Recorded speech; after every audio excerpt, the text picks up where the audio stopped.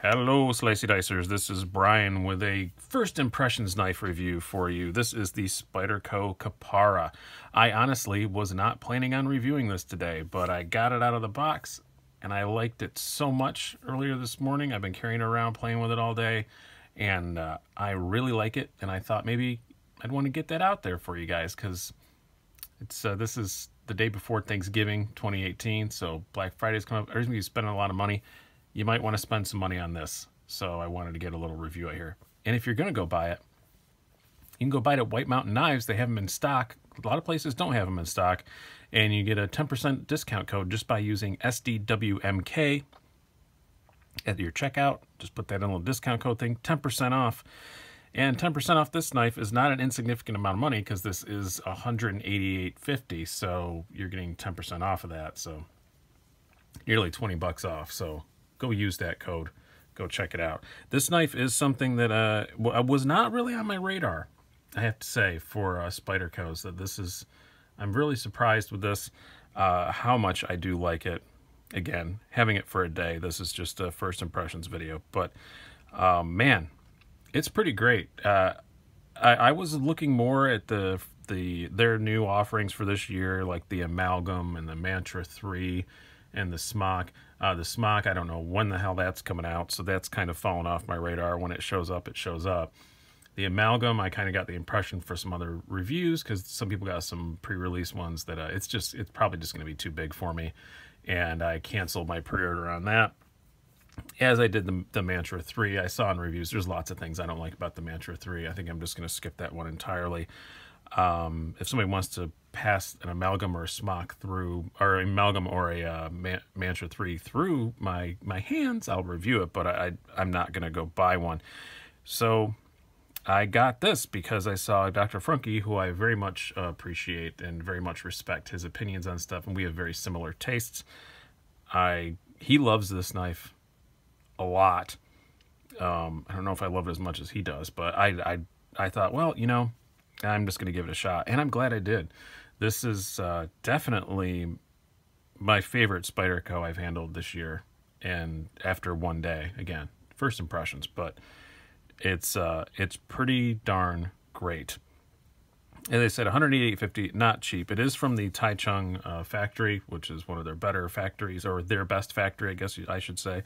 S30V steel, really nice contoured carbon fiber handles, wire pocket clip. They should use this on so many more things than they do. Really nice action. I like the red G10 backspacer because there's a reason for it. I'm not always a fan of color accent backspacers, but this is a design by Alastair Phillips from Australia. Alastair Phillips from Australia. How cool a name is that? That's awesome.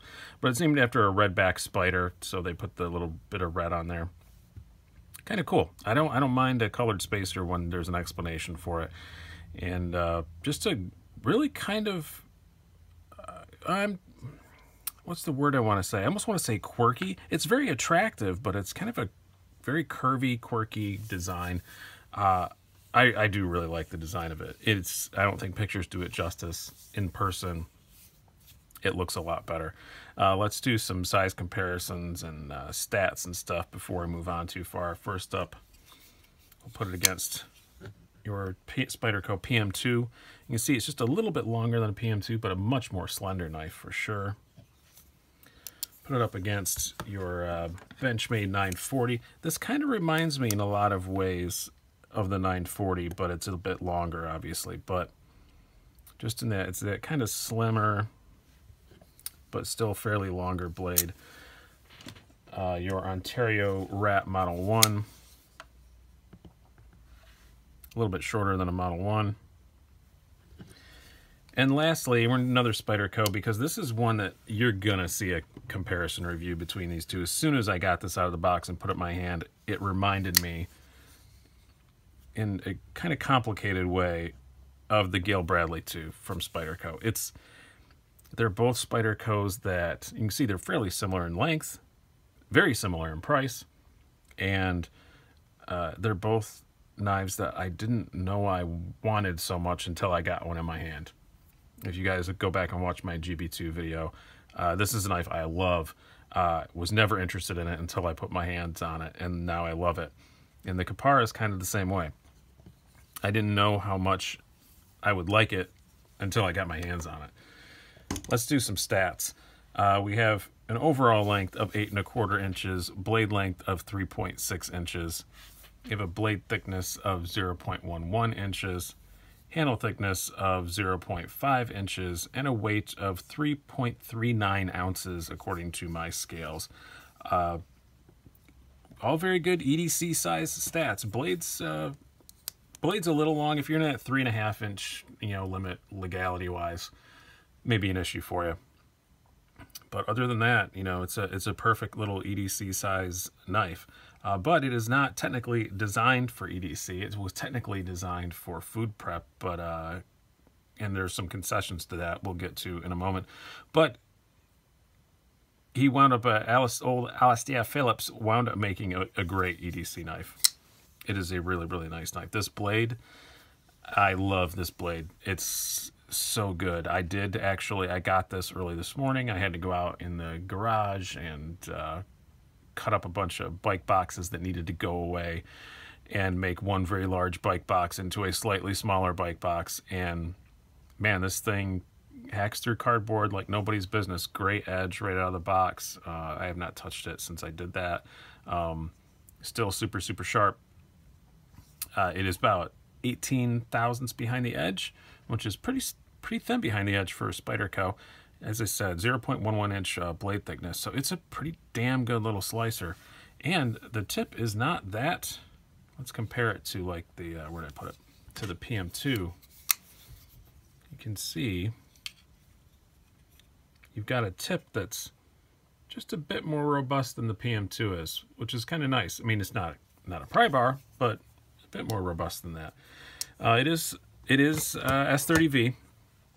A lot of people are going to complain about that for 190 bucks for S30V, but I don't have a problem with S30V. I know people complain about chipping and all that stuff. I've never really had that much of a, especially not with Spydercos. I've never had any issues like that at all. So I'm not upset about the blade steel at all. It is a Tai Chung, so I would say that the likelihood of sprint runs in other steels is fairly slim. It just seems like the Tai Chung ones, they don't do that very often.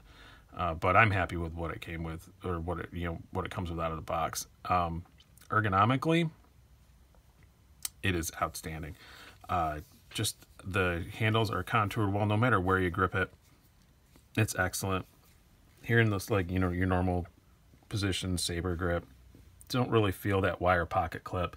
And what's nice about the wire pocket clip, one of the many reasons why I love it, is if you do feel it and you squeeze hard enough, it does kind of push out of the way. So it's fine. You can choke up, which is really nice. There is no jimping. That is the thing I was going to say. They made a concession about food prep. The designer said specifically he didn't want to get food gunk in it. So that's why it's not there. I do kind of wish it had a little bit right there. Just a little. It's not the end of the world. I do like that you can use it for draw cuts, though. It works excellently for that. As I said, cutting up boxes and opening boxes and all that kind of stuff, it works great for that. It is a Tai Chung, so the one thing you'll notice ergonomically is that the edges aren't as sharp as some other Tai Chungs that I've gotten, but still they're not chamfered as much, as like on the PM2. You can definitely feel there's a bit more edge there. Not much. It's definitely better. It's not enough to call it a drawback or anything, but I'm gonna mention it anyway. The Spidey hole especially on here is still just a little sharp, not too bad. But yeah, ergonomically super comfortable. Carry wise, this thing carries excellently. As you can see, it's not that tall. It's what, inch and a half at its tallest point, but it's got that nice deep carry clip in it. And it's the way the clip is angled, and there's nothing sharp to grab here. And 3.4 ounces for a knife this size, this much blade, not bad at all. I think it carries pretty darn good. I'm happy with it. It's one of my favorite things about it, I think, is sliding it in and out of the pocket and stuff. It's great. And it goes with this carbon, you're not getting, it's not going to catch on anything. It's not going to be a pocket destroyer. Action-wise, I did have to back off the pivot like a quarter turn when I first got it. But once I did, just like a PM2 or anything like that. And that's really good for a Taichung compression lock. A lot of times the Taichung compression locks aren't quite the same. I have not taken this apart or anything yet. I will do that before I do like a long-term review on this in a couple of months. But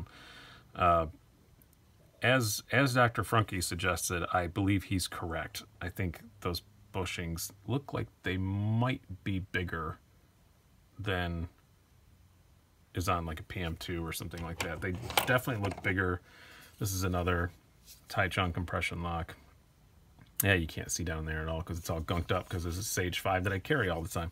But yeah, I think those might be a bit bigger bushings. I might be wrong, but yeah, those run on bronze bushings, but action is great, centering's great, all that stuff. It's very easy to spidey flick when you don't have a tripod in your way. There we go. I'm very, very, very pleased with this. This is a great knife. I am going to give it the on-camera applause break. Yeah, I'm so glad I got this. I think I would have been disappointed if I would have waited and got the amalgam. The amalgam just looks too big for me. I'm not sure I'm going to like that. That's the amalgam's on the maybe list still, but I'm glad I went for this instead. Awesome, awesome, awesome job from Spyderco. Yeah, I don't know what else to say about it.